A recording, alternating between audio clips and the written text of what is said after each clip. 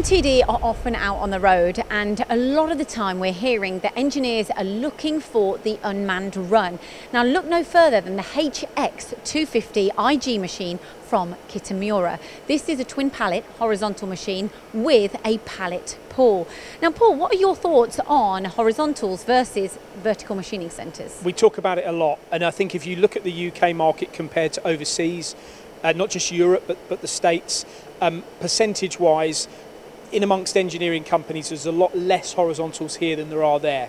And quite frankly, that needs to be addressed, because if you look at a machine like this, and we'll talk about some of the elements of the machine, but the fact that you can have a pallet system here, a pallet pull here, the spindle continually turning, the machine is more efficient, which means you need, as you said, the unmanned run, you don't need a man around, but the footprint that you're getting the efficiency out of is far smaller than stacking 3 or 4 or 5 verticals. That's just one side of the argument. The other is the fact that you can attack more operations at once. Absolutely, and we'll go into that in a little bit more detail. But also, during the current climate that we're in, a lot of people are trying to reduce labour from certain situations because of the COVID-19 situation and space people apart. Less people working on the machines, but the machines doing more.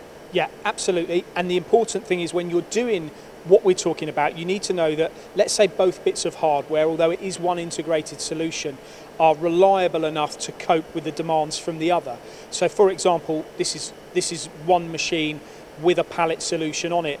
The hardware is one, really, and the fact that you've got the Kitamura geometric accuracy, the speed, all of those things mean that you get parts quickly but reliably, which is important. You don't want to go and do an unmanned run and come in the morning and the machine stopped halfway through the night. Of course. Defeats the object entirely. So I think the Kitamura is a machine that there's no guarantees, but when it comes to its reliability, it's up there with the best. Yeah, and of course, just to make note to that, you can retrofit the pallet pull onto a current Kitamura that you have. Right, let's talk about this particular machine.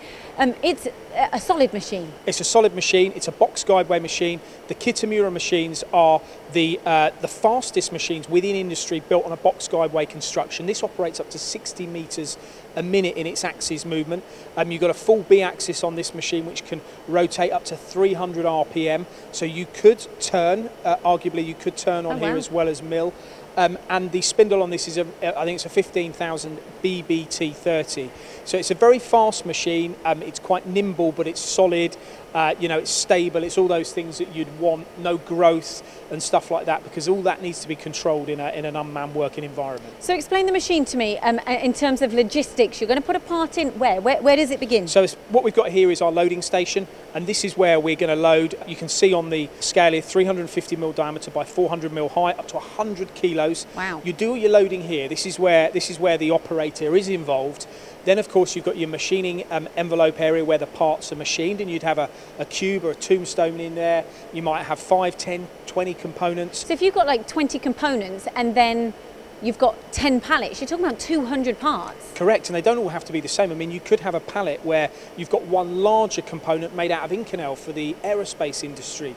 Your next pallet might be, 20 components for the medical sector. The next might be general machining for different materials. Joe Bloggs down the road. Different materials that require different tooling, which then would take me onto the tooling. You've got 102 tools in the machine, so you can tool up to accommodate the needs of all of the pallets. Right, okay, and this machine, it's readily available? Readily available here. Dugard have been representing Kitamura now for around about 2 years, and they've had some real success, many installations, not just on horizontals like this, but 5-axis and verticals as well. Of course, the machines come with all the warranty and the training that you would expect.